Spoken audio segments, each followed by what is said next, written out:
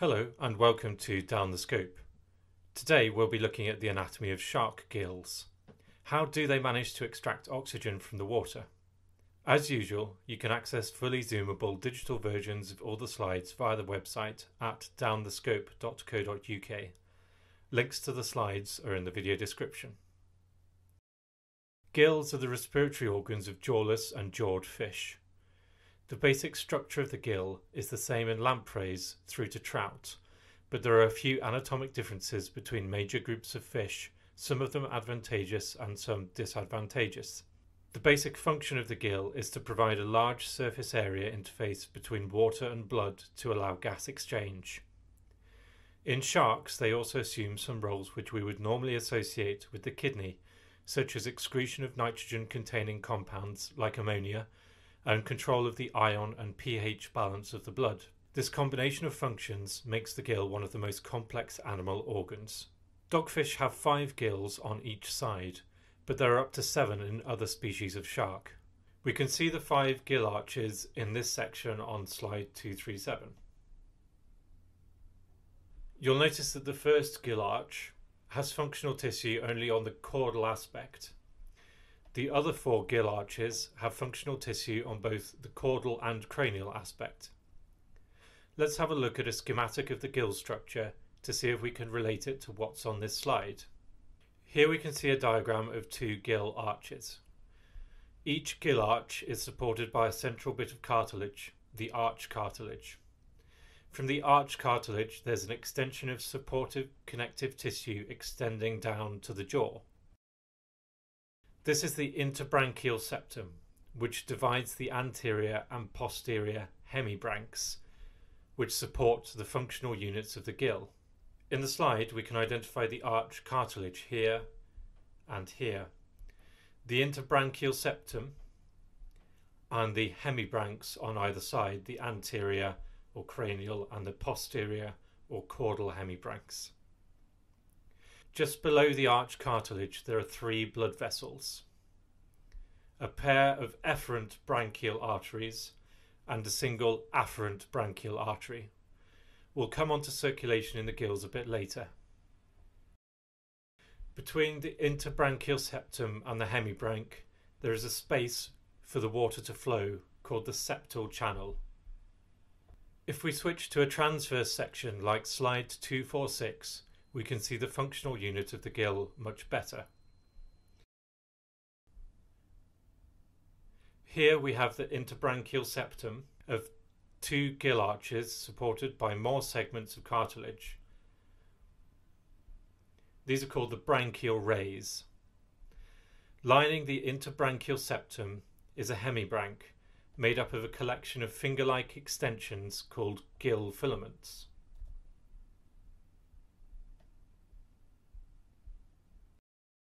These are separated by septal channels. Each gill filament extends further projections out called lamellae. Now we're going to have to get down to a cellular level to explore how the gill performs its many functions.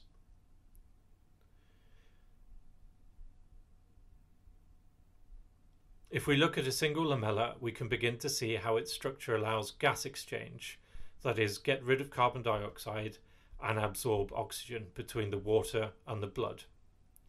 Each lamella is filled with little blood channels, such as this one here, for example, and this one here. These culminate in a larger channel at the tip called the outer marginal channel, and we can see an example here, here, and here.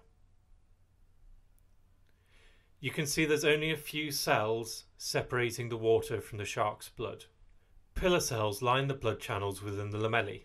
They give the lamella a string of pearl appearance, with each blood channel separated by a pillar cell with another blood channel on the other side.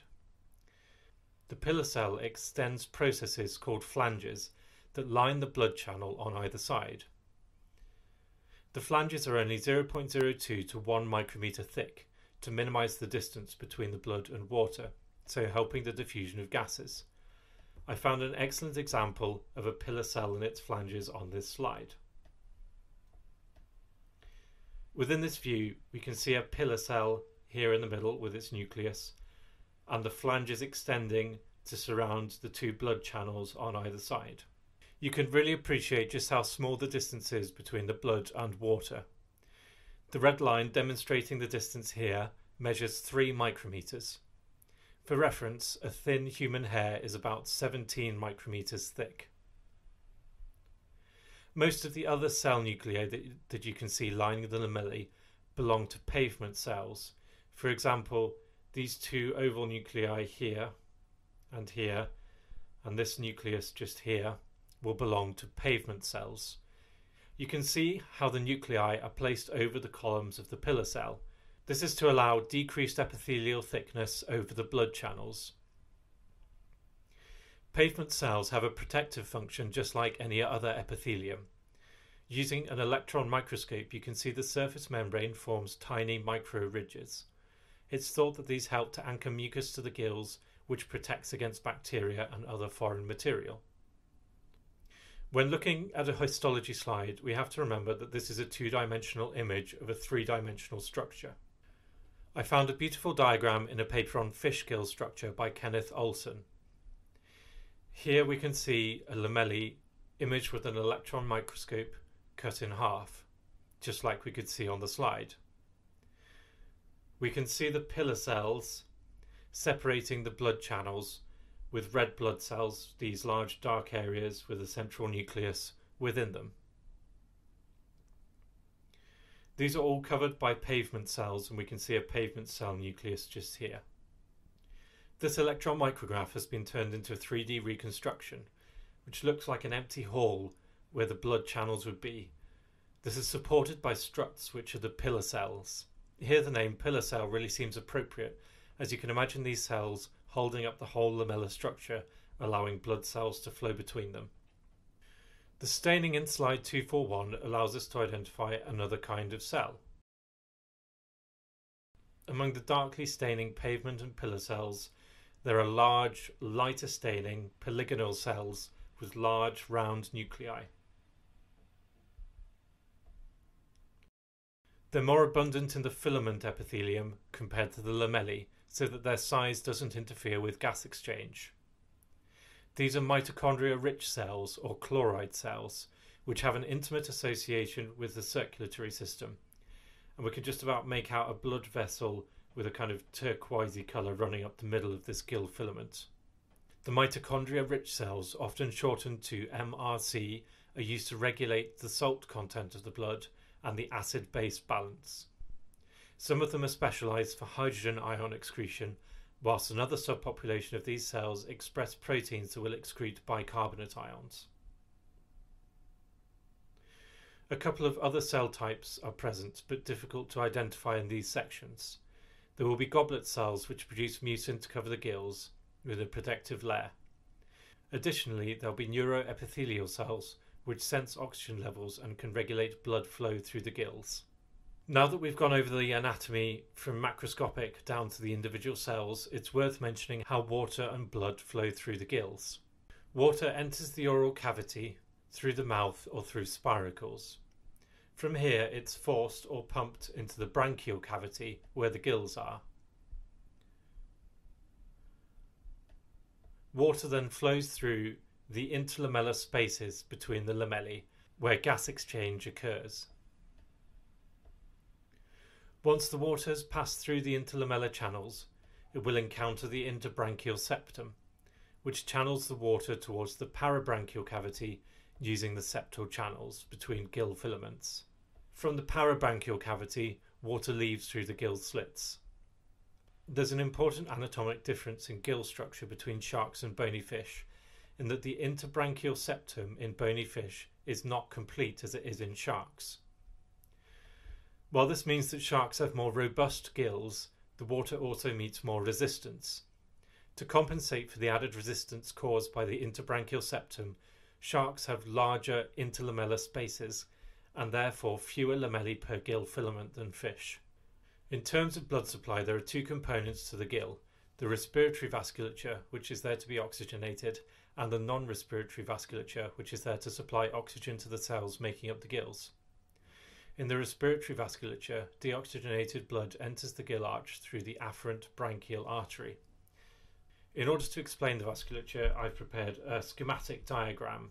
Here, deoxygenated blood is represented in blue and oxygenated blood is represented in red. Blood enters the gills via the afferent branchial artery. This artery splits into various afferent distributing arteries, which travel down the hemibranch and provide afferent filament arteries to each of the gill filaments. Within the filament, the afferent filament artery has two branches with anastomoses between them, or little windows which allow blood to pass between the two branches of the artery. This forms a structure called the corpus cavernosum. The function of this web of blood vessels is to provide a kind of hydrostatic skeleton that maintains the gill filament structure so it doesn't flop all over the place. From the corpus cavernosum, the blood passes to the lamellar arterioles and flows through the lamellae where gas exchange occurs. Once out of the lamellae, the newly oxygenated blood flows back to the systemic circulation via an efferent filament artery, which then passes into the efferent branchial artery. These structures can be quite hard to make out on the slides. We can identify the efferent and afferent branchial arteries from their position within the gill arch, but the other blood vessels can be quite difficult to identify. In general, we rely on the presence of red blood cells to be able to find blood vessels. Where you see channels lined by a single layer of cells, such as these ones here, with spindle-shaped squashed nuclei, these are blood vessels. The cells lining blood vessels are called endothelium. Despite their rather plain appearance, they're highly specialised and act as arbiters of what can pass in and out of blood vessels. For example, they have special receptors that will attach to immune cells and allow them to pass between the endothelial cells and access tissue during an infection. Within the lamellae, blood and water flow in opposite directions, forming a countercurrent exchange system. This ensures that the concentration gradient for oxygen is maintained all along the system. If we imagine that fully oxygenated water flowed in the same direction as blood, in this case down the screen, only a maximum of 50% of the oxygen would be transferred, as then the concentration of oxygen in the water and the blood would be the same, and there would be no concentration gradient allowing for diffusion. In a countercurrent system, despite the fact that the blood is gaining oxygen, it is constantly passing water with a higher oxygen concentration, so the concentration gradient is maintained and gas exchange will still occur. So that's a quick review of gill structure in the dogfish. If you want to know more, I can recommend the chapter in Fish Physiology on elasmobranch gill structure by Nicholas Wegner, which I used as a primary source for the information in this video. A link to the chapter is in the description. If you have any questions, leave a comment below and I'll do my best to find an answer. And don't forget to subscribe for more videos on the anatomy and histology of the dogfish and other animals.